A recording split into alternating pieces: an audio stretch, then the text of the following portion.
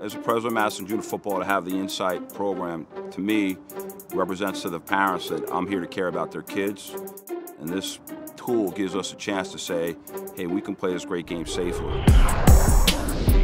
When a kid has a helmet go off during a game or a practice or a scrimmage, a lot of times we're able to go back and look at the film to see what did that player do when the helmet went off.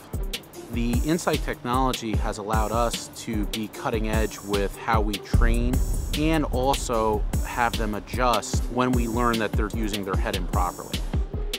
The Insight technology with the website gives them a training tool now that they can go see the kids at the practice, make sure they're not missing anything with the contacts.